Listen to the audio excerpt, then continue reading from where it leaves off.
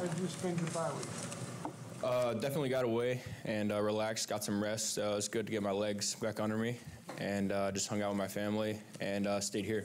It was a solid bye week. Given your reputation, it would seem like you fit in some studying, or no, you really did get away?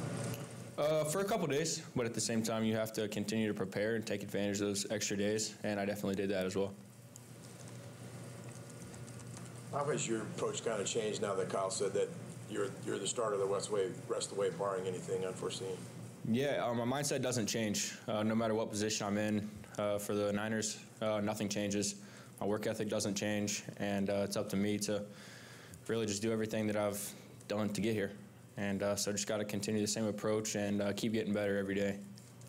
Does it take a little sense off of the I don't need to go in and press on every single down and every single series? I know I'm going to be here for the duration of the game.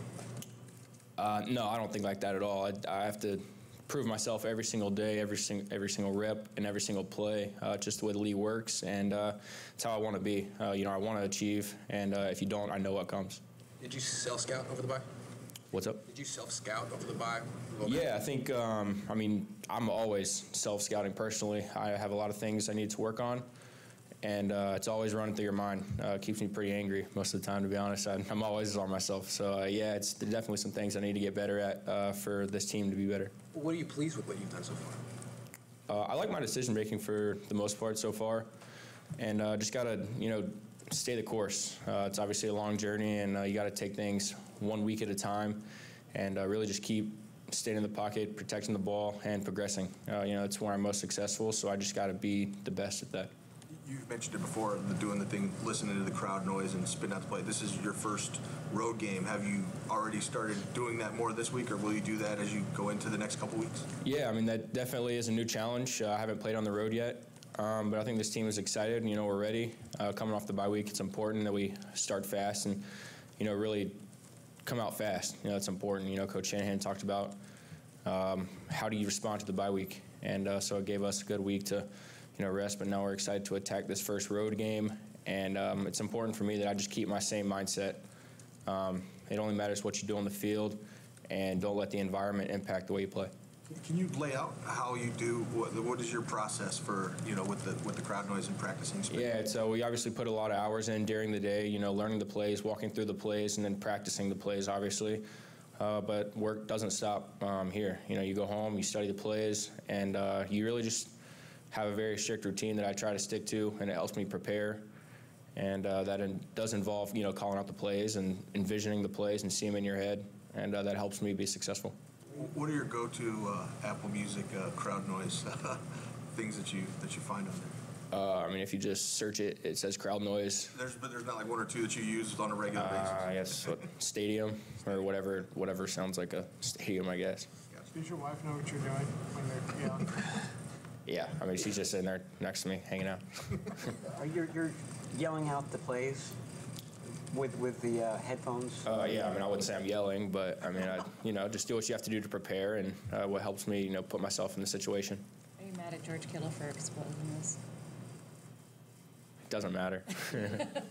Is there anything about George you'd like to put out there that other people don't? You guys know as well as I do, George is a character, man. I'm sure y'all love him.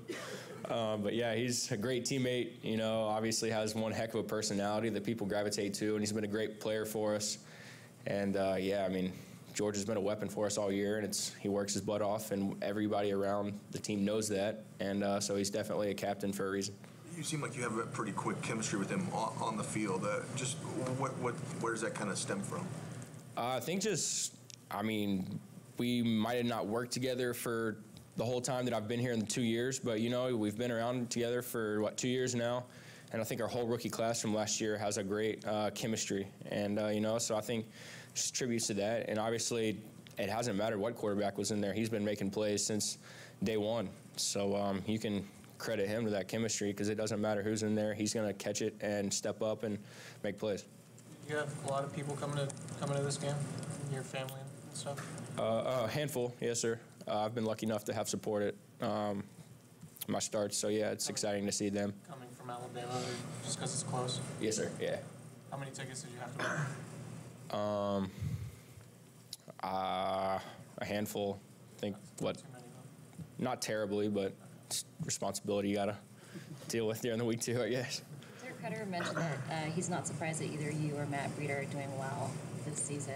Do you remember talking to him before the draft? Or did you talk to Tampa? I personally don't, but obviously Coach Monk and I played under him, so I'm sure they've had some discussions. But honestly, I don't.